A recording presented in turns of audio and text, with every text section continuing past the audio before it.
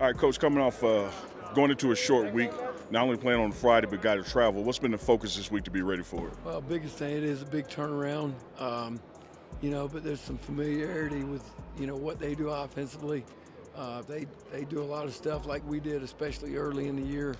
So we've had some experience playing it. But they got a good quarterback. They got good receivers. They do a good job of protecting. So we've got to make sure we're on top of our game. We've got to be able to affect the quarterback and cover the guys. You spoke with your group about the kind of the what ifs, a play or two here, how different last game would have been statistically and outcome. No doubt. I mean, it's the same thing all year long. It's basically about explosive plays. We give up 205 yards on 6 plays, 110 on 2 plays. I mean, you give up 400 yards in the game, total offense, that's 300. It changes the game. It changes field position. There will always be, in this game, 4 or 5 plays that affect the outcome of the game. The thing about football is you don't know when those 4 or 5 plays are coming. So you got to play every snap, and you got to be efficient every snap. We do know this. We got 2 games left, and 2 games gets us a bowl, 2 games gets us 500.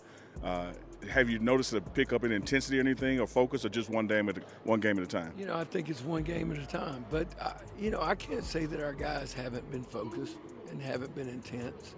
I don't think our players, it's not that they don't want to win and they don't want to try hard.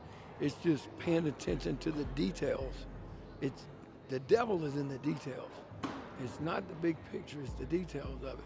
So you got to make sure that you're focused. You got to focus on details in practice and create the right habits, because your habits come to light when the pressure comes on. One of the things I heard you say to your group was that it's never too late in the season to still focus on fundamentals. No, this game is about fundamentals. It will always be about fundamentals. It's about, in the secondary, it's about feet, it's your hips, it's your hands, and your eyes. And the things you got to do that Coach Prime talks about. You got to block on offense. You got to tackle, all right, on defense. You got to catch the ball. You got to run the ball. You got to take care of the ball. You got to create turnovers.